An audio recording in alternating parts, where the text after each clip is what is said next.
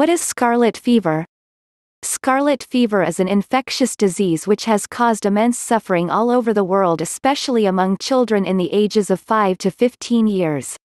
The disease rarely affects adults. In addition, scarlet fever mainly affects people who have strep throat and is caused by strep microorganisms which are suspected to make toxins which cause a bright red bumpy rash. Scarlet fever is indicated by a splendid red rash on the body, which goes with a high fever and sore throat. The rash manifests itself throughout the body of the victim and hence the name scarlet fever. Scarlet fever is normally treated by antibiotics which have reduced its severity and helped to speed up recuperation and lessen the seriousness of the indications. Symptoms of scarlet. A rash is the most widely recognized indication of scarlet fever in adults and children. It generally starts as a red smudged rash and turns out to be fine and unpleasant like sandpaper. The rash can start up to a few days before someone feels sick or gets the symptoms and/or up to 7 days after. Scarlet fever manifests itself starting from the neck and spreads to other parts of the body including the face, leaving a clear area around the mouth. From there it spreads to the chest, the back and other parts of the body where it forms red streaks. After the rash has died down, around 7 days, the skin on the tips of the fingers and toes and in the crotch may strip. This can keep going for several weeks. Causes. Scarlet fever can be traced to strep throat, which is suspected to produce toxins which cause the bright red bump. In scientific terms, the microorganisms are referred to as a streptococcus, or streptococcus pathogens microbes, which are microorganisms that can live in your mouth and nasal entries.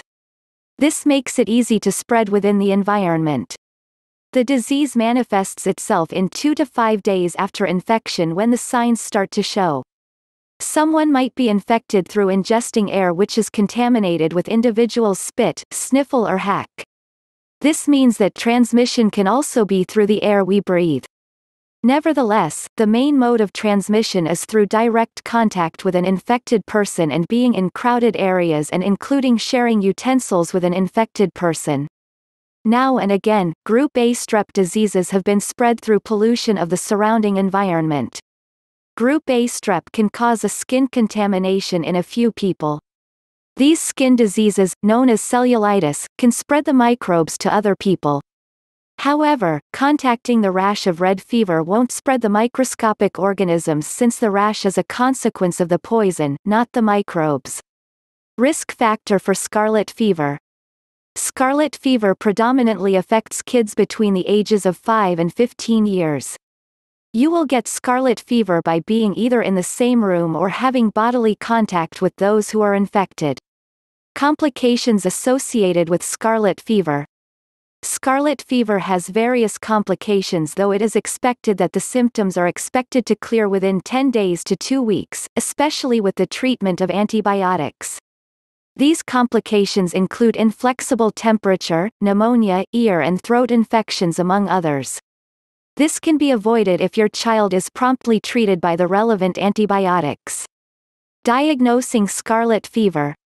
The children's doctor will carry out an initial physical test to check for indications of scarlet fever. During the test, the specialist will especially check the state of the child's tongue, throat, and tonsils. They'll likewise search for broadened lymph hubs and analyze the appearance and surface of the rash. If the doctor presumes your youngster has red fever, they'll likely conduct a procedure to gather parts of child's cells from the throat to be used to determine the presence of the infection. This will be taken to a laboratory where tests will be conducted to determine the presence of Group A streptococcus. In addition, there is a fast throat swab procedure which can be performed at the workplace as you wait. This procedure is rapid and is able to identify Group A strep infection at the go. Treatment for scarlet fever. Scarlet fever is treated with antimicrobial. Antitoxins eliminate microorganisms and help the body's resistant framework ward off the microbes causing the contamination. Plan to finish the recommended dosage of treatment to prevent further recurrence and damage to the body, especially for your little one. It is also advisable to take over-the-counter (OTC) medicine, which includes acetaminophen to reduce pain and fever.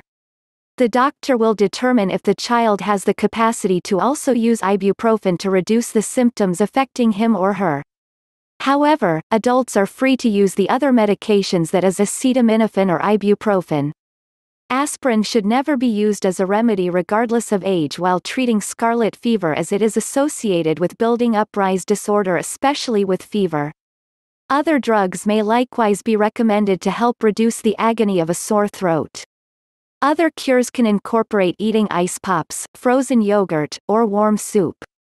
Swishing with salt water and utilizing a cool air humidifier can diminish the seriousness and agony of a painful throat. It's additionally critical that your kid drinks a lot of water to keep away from drying out.